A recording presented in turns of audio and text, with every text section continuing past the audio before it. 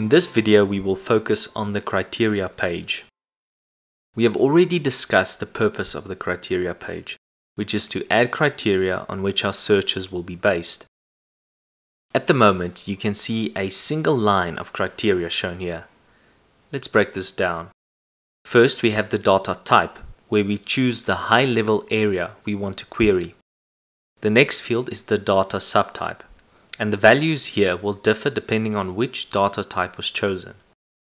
The purpose of this drop-down is to choose the actual value we want to search against. In my example, I'm searching for a specific case based on a family number. Next, we have the operator value, which defines the manner in which we search with the value the user enters. If I click on the drop-down, I can see we have several options available to us.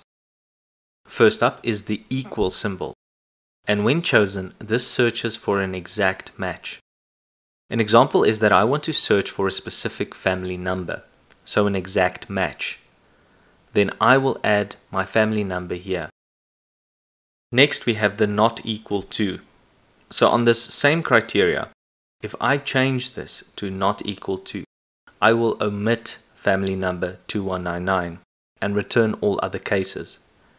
So it will not return case number 2199, but it will return all other cases in my system. Do you see the difference that just this one value makes to your result set?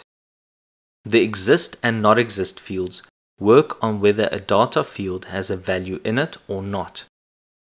I need a report that shows how many of our cases has an application date entered. I then need to choose exist. Does the application date exist? If yes, return the result. Perhaps I want cases where no application date has been entered. If so, I change this to not exist. Next, we have our greater than and greater than or equal to operators. These are specific to number values and date values. The greater than operator will return records with a value greater than the one entered by the user. In my example, I can change the application date to be greater than today. All cases with an application date greater than today will then show. The greater than or equal to works exactly the same but will include the entered value in the search. All cases with an application date greater than today and including today will then show. The same then applies to the next two operators, the less than or less than and equal to. These work the same as the above, but checks values that are less than what the user entered. So let's add a second line to my criteria. I do this by clicking on the button Add Row. A new line for criteria has now appeared. Let's limit our search for application dates to only specific case types. I will choose case data and then case type. This means our user can now enter both of these values to get the desired result. Always take care on the operator chosen, as this will affect the results returned. Before we continue, we need to look at the block called and/or. Let's discuss what this means. First, whenever you see this, know that this affects how the next criteria line will be interpreted when the query runs. All new lines will default to the word and. If I add a new line, I can see this. Why? Let's read the criteria out to make sense of it. The query reads, provide me with all case types where the application date is greater than X and where the case type is equal to Y. So the AND keyword will return the results where all of the conditions listed as criteria are true. This might seem obvious, but why is this important? We discuss this in detail so that you can better understand the next option. Click on the drop-down and notice the word OR. Select this keyword instead. Now this significantly changed our results. We are now asking the following. Provide me all cases where the application date is X or where the case type is Y. Big difference in how this syntax is read. Using the OR operator, the query will display results if any of the conditions listed are true.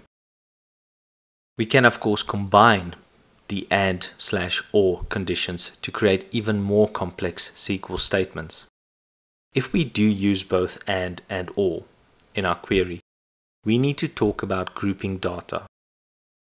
In most instances, when you are working with both and as well as or, you need to group data. Grouping data allows your query to make sense when the query executes. Let's look at my example. Here I have two sets of name numbers and name types. I want to search for a specific name number as a name type or another name number as a name type.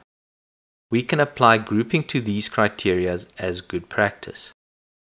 To group text, select the text in the search group area and click on Create. Take note that the numbers here correspond with the row numbers shown here. So I have grouped line 1 and 2, displayed with the brackets, which matches the rows here. Next we will look at the tick box called multiple selections. This tick box allows you to add multiple selections of a specific type of criteria. Here we can add multiple entries against a specific data type. So I have a report that displays cases for a specific country. When this report is run, the user can only select one country from the drop-down. What if I want my report to search on multiple countries? Of course, I can add additional rows or several additional rows and also select country there, but it is not the best way to do it. Simply click on the multiple tick box and the user can then add several countries to the criteria by clicking on the plus icon. Lastly, click here to access the name criteria area. This we use in conjunction with name reports. All aspects discussed in this video also applies to the name criteria area.